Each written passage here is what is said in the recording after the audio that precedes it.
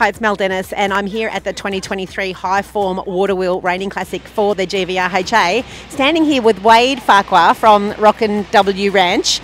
Wade has been fantastic in helping us organise this fabulous saddle that we are running a series for the open riders. Wade, tell us a little bit about yourself and Rockin W Ranch to start with.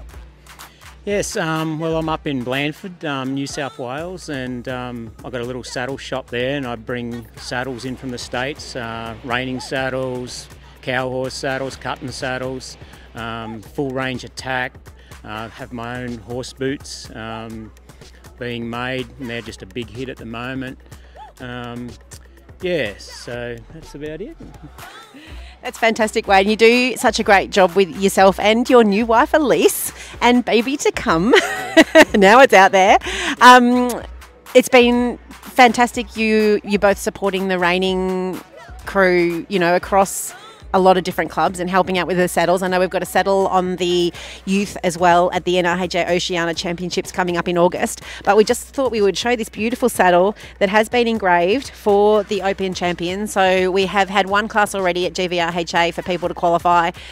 People are in the Open again tonight, and then again at the November show. The best score will win this little beauty.